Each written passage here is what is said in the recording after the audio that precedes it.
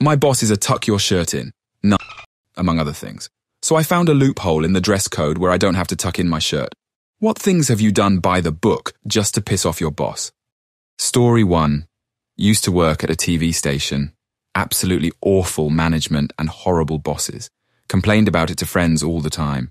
Some would even ask me on Facebook about my job and I would reply, but I knew I could get fired for speaking ill of the company. So I read the HR handbook and found out that as long as I don't specifically name the company, I can't be fired for it. So about a month later, I realize I can't take this crap anymore and post on Facebook how terrible my job is, never mentioning the company by name. They fired me a day later. I gladly walked out of that building and into a lawyer's office, got $17,800 my yearly salary. Seriously. Feels good, man. Story 2. I used to work at the Jaws ride at Universal Studios, Florida. Our uniform consisted of a blue t-shirt, jeans or jean shorts, white socks and white shoes. The unofficial dress code had all of us girls wearing jean shorts and white knee socks. One summer, I ended up working the Jaws ride and the Jungle Cruise at Walt Disney World simultaneously. I loved Disney and had always wanted to work there, but I ended up finding it stifling with all sorts of silly and over-the-top rules.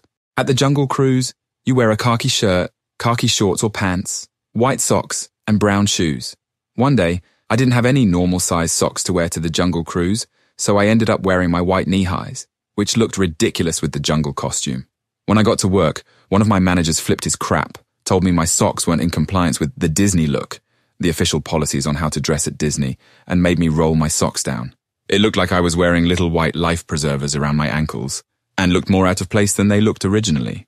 I was annoyed, so when I went home, I scoured my Disney Look booklet for the policies pertaining to socks. All I could find was that socks had to be long enough to cover the ankle bone.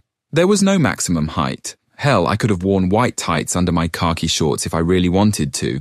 The next day, I wore my knee-highs again as a small act of rebellion.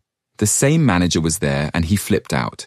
He actually pulled me into the office to write me up, but before he could get me to sign the paperwork, I pulled out my copy of the Disney Look and showed him that, while incredibly silly-looking, my socks were perfectly acceptable, and that I would continue wearing them like that. And so I did.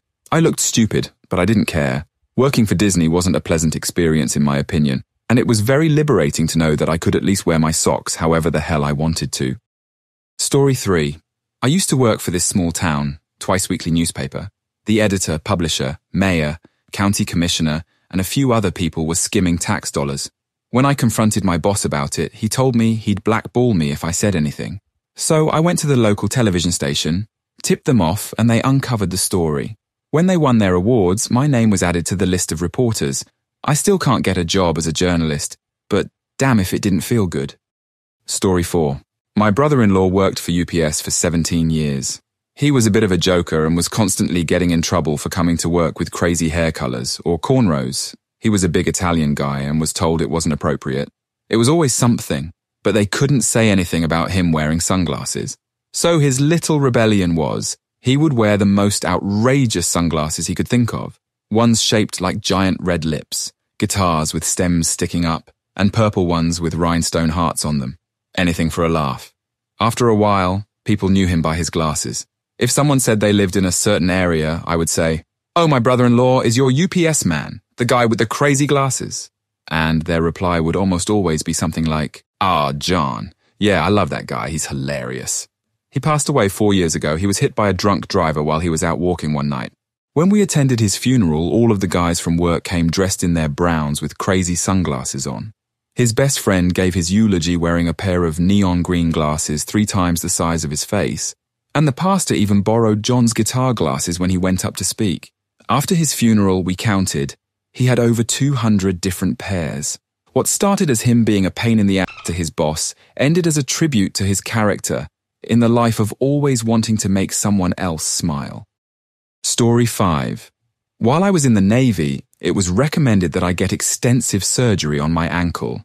My command felt that I didn't deserve a bunch of time off for a surgery, so they said they would approve it, but none of the convalescent leave. They refused to sign any paperwork. The first thing I did was hit them with the regulation stating that they were required to respond to all requests within a certain amount of time, 3 days, I think. They responded with a no.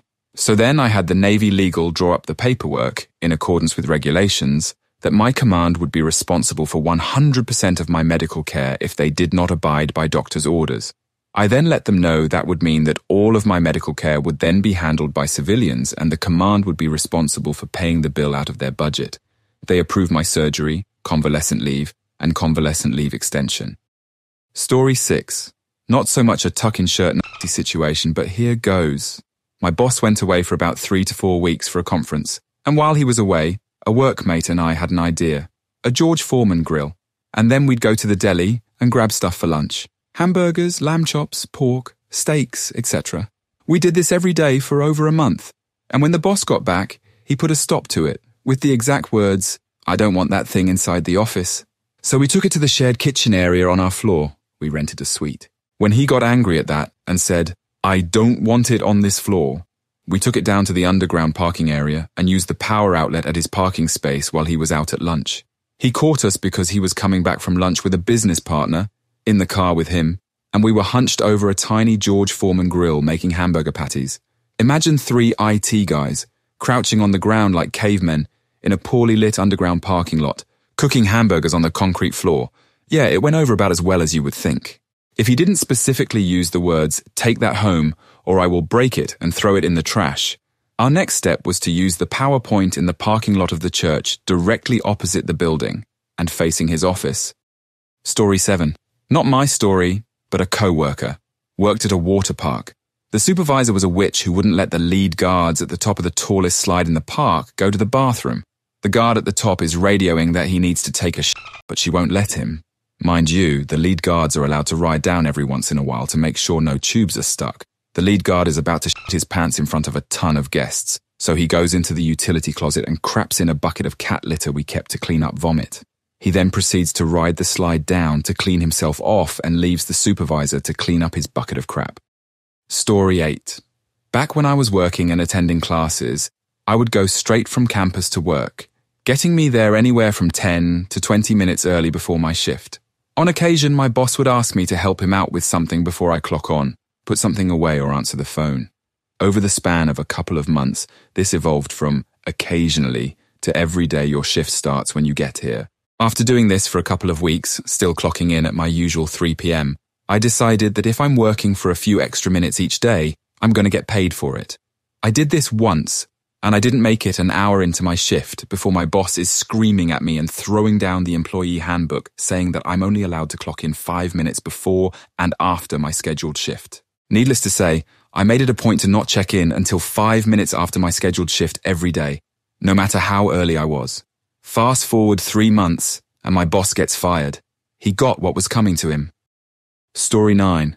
When I was in the army, I pulled my car up to an ATM machine on base to get cash. 4 guys piled out, leaving all doors open. While getting my cash, from somewhere behind me someone says, "You actually drive that piece of crap?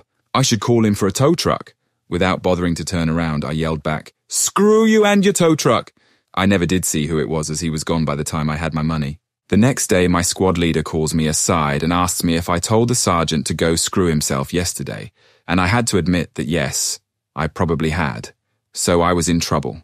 I had 3 other witnesses who were interviewed and signed sworn statements about the fact that I had told a staff sergeant to go screw himself and a tow truck. I was given the opportunity to read the incriminating statements before I made my own, just to point out that there was no point in lying.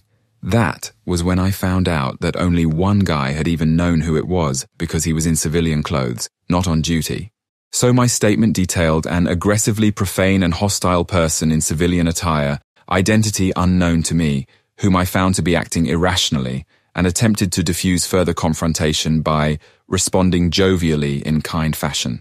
The beauty was, without reading the other statements, I'd have been unable to mesh my version of events so perfectly with the bland facts the others reported.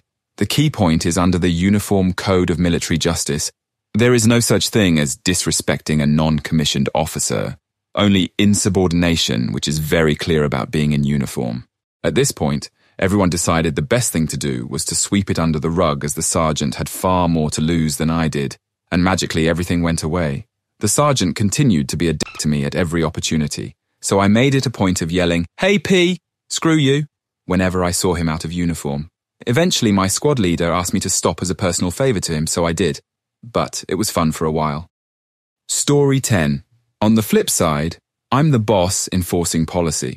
When I took over the department, the old boss told me that the reason the place looked like crap was that when he asked a sales associate, base pay plus commission, to clean or put up stock, they claimed it wasn't in their job description. The main boss backed them up, calling it a technicality. I pulled out the description and read out other duties as assigned by the manager on the last line. 2 out of 9 quit. My department is now clean and stock is always up. Sales are consistently up. I'm cool with that. Story 11.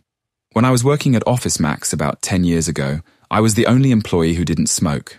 Needless to say, everyone in the building took a 15-minute smoke break 2 to 3 times a shift, and I got squat. One day, I asked the manager if I could have a clean air break, and he was confused. I explained that since smokers can have their 15 minutes breaks 2 to 3 times a shift, I should be able to step outside and do the same without having to smoke. Irked my manager, but he knew he had to let me to avoid any discrimination. Story 12. Not really my boss, but my school principal, which was really like a boss to me as a kid. I was at an Opus DEI school, so the nuns were pretty strict, and I hated the salads they gave us. I found multiple ways to hide the food because you can't throw food when there are millions of people starving.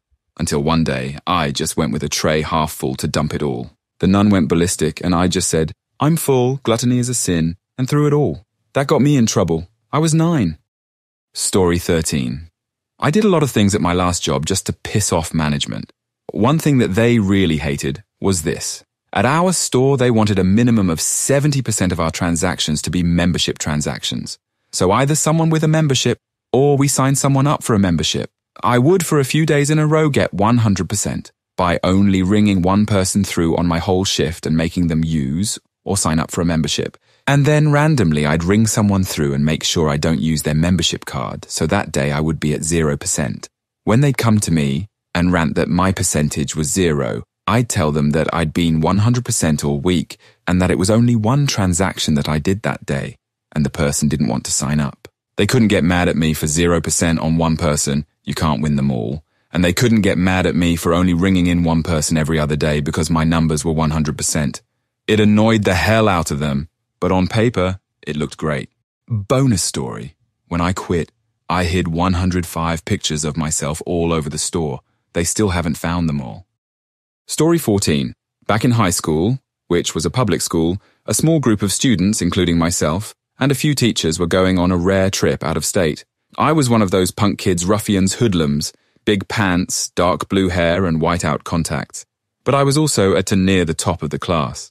We arrived at the airport shortly before the flight. This was a few years before 9/11, pretty much dressed like a Mormon with clear contacts and my dark blue hair. We were going someplace directly after our short flight, so we were supposed to be presentable. One of the chaperones, a school counselor who was quite familiar with me, it was a small school so everyone knew me, asked me, "Are you serious?" "Not usually, but what are you talking about?" I asked. She goes on about how my unnatural hair color is a distraction, and that it reflects poorly on the school and our presence at this conference. As a side note, for several months leading up to this point, my hair had been a variety of colors, including some bright, annoying concoctions, like magenta and turquoise. She then calls the principal over and asks her to send me home to make my hair look natural. I used the good stuff, semi-permanent hair dye, professionally done by a friend who was a hairdresser, so it wasn't changing anytime soon. The principal, who I considered a friend, looks at me and asks me what I thought. I respond that the counselor's choice of hair color, orange blonde, was not natural either. I went on that trip, and the country folk loved this city boy's funny hair. Story 15. When I was in grade 4, pizza was sold at lunch for $1.50 a slice. I saw a business opportunity and went to the Little Caesars a stone's throw away from the school and bought 10 hot and ready $5 pizzas and sold the slices for $1, $1.25 on Friday. When the school told me I couldn't sell pizza on school property, I moved my office to my aunt's house, which was next door. So every day at lunch, the kids would walk to the neighbor's front yard, buy pizza, and come back to school. I was making a tidy sum every day. Story 16. When I worked at Best Buy, the dress code was black shoes, pants, a belt, and tucked blue shirt. Never wore a belt nor tucked my shirt in because as a chubster, when kneeling and organizing DVDs on the bottom shelf, my shirt comes untucked, and the belt cuts into my belly. First world problems, huh? Anyways, My boss would constantly freak on me for not having my shirt tucked in, and finally got on my case for not wearing a belt either. So I checked the dress code and found it said belt if there are belt loops on the pants or something. So I found an X-Acto knife and cut off my belt loops. The next morning I come in and she says, "Where's your belt?" I grinned at her and said, "Where's my belt loops?" and gave her the biggest grin I could muster. One of my finest moments. Story 17. Yet another high school story. So 6 or 7 years ago, when the torn-up jeans look was in my school, passed a rule prohibiting jeans with large holes in them. Most teachers only really cared about the rule if the hole was showing inappropriate amounts of skin, like near the ass or crotch. But there was one teacher that took it to mean any hole was forbidden. She was a PE teacher, and if she saw you with a hole in your jeans, she would make you either change or send you to the vice principal's office to get it sorted out. I had her in my 2 end-of-period class, and one day I wore an old pair of ridiculously comfortable jeans that over time had worn a relatively small hole just under one of the knees. She flipped out and made me change into my smelly gym shorts, and I had to spend the rest of the day smelling like ball sweat. I tried to tell her how absurd it was that the amount of skin now showing after I changed to shorts was way more than before in my worn jeans, but she just ignored it and continued to cite the no holes rule back at me. That night I took an old ratty pair of jeans that barely fit anymore and took sandpaper to the knees so that each side had a decent-sized hole in it. The next day I made a point to sit in the front of her class, wearing my fresh, holy jeans so she would call me out on them. When she called me out, I calmly stood up and walked to my backpack and pulled out a pair of scissors. In front of her and the entire class, I proceeded to cut the jeans where the holes were and turn them into jean shorts. Yeah, jorts. And sat back down silently.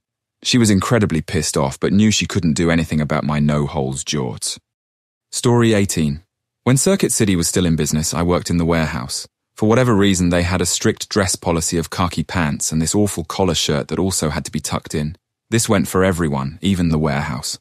I discovered through an old warehouse employee guide, shoved in a drawer years ago and forgotten about, that as long as warehouse employees had khaki-coloured shorts with no cargo pockets and a t-shirt with a Circuit City logo, there would be no problem.